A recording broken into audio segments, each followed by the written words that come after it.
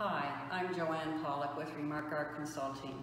This is a special moment for me in the history of my business, in that I have had the pleasure of working with a very talented artist in our midst in Guelph, Susan Strachan. Susan and I put together some ideas for the basis of her show, EQUIMANITY, which is now at the Wellington County Museum in Fergus, Ontario.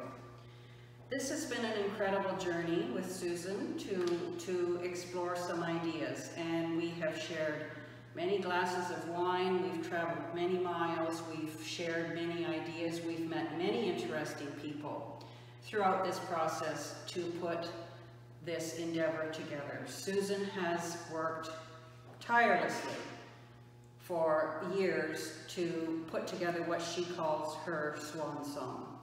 This is a complicated show, exhibition in many respects, and in other respects it's not complicated at all.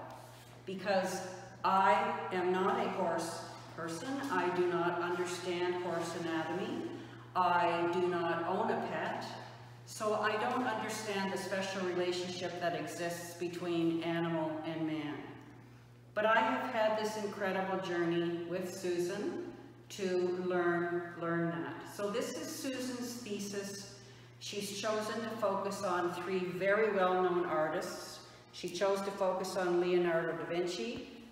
She chose to focus on the British artist George Stubbs. And she also has chosen a very famous Canadian artist, Alex Colville, with whom I actually have an affinity for his work. So this is a complex journey, but it's a fascinating journey. And the more you're able to be here and take time to understand the depth of Susan's work and her ideas that she has brilliantly shared through this exhibition, I think you will change your perspective on man's relationship with animals, but most importantly for Susan, man's relationship with horses. So I do hope you get a chance to come in and visit and to share this wonderful experience and to enjoy the show as rightly it should be enjoyed. Thank you very much.